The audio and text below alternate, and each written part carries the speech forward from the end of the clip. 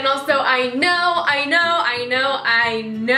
that my Huda Beauty eyeshadow palette review video was so out of focus, and I apologize. It was a crazy week for me. I was so busy and I did my best to get this video out to you guys as soon as possible. I filmed the entire thing and I left it on my memory card. The next day when I went to edit it, I realized it was out of focus, but I worked so hard on it. I was like, you know what? I'm just gonna post it anyway, and if you guys don't want to watch it, then don't watch it. But there were some mean comments on that video, guys.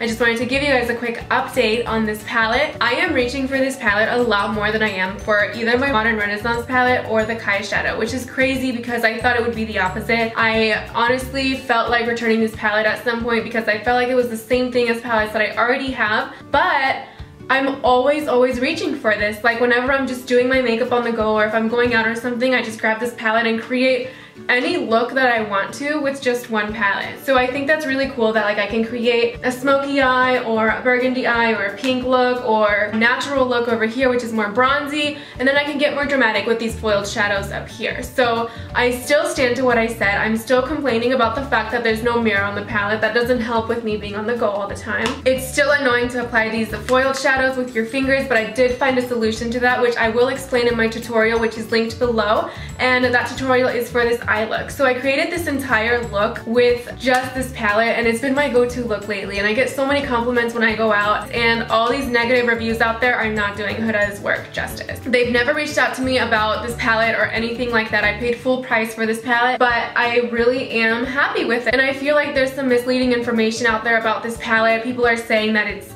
garbage. Guys, Huda said in her video that you have to use your fingers to apply these foils. That's what she said in the video. You have to use your fingers.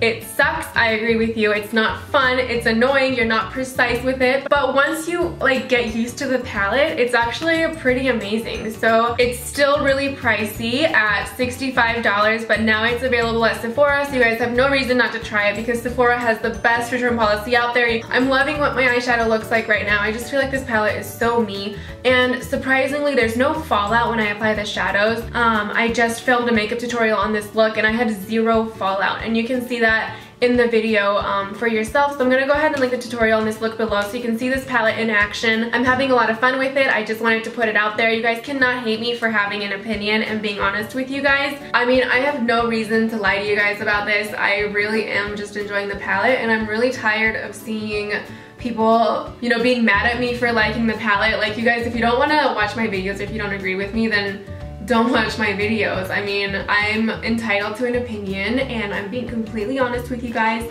I really am enjoying this palette. So I'm just gonna leave it at that. So this video is in focus, it's not blurry. You can watch my original review below, and it's more detailed if you wanna listen to my opinion and me speak about the palette. And then I'm also putting my tutorial below, which is also in focus and not blurry. So I definitely learned my lesson the hard way. I'm gonna be more careful when I film videos. I really appreciate you guys that have supported me through all of this. I love you guys, and I'll see you guys next time.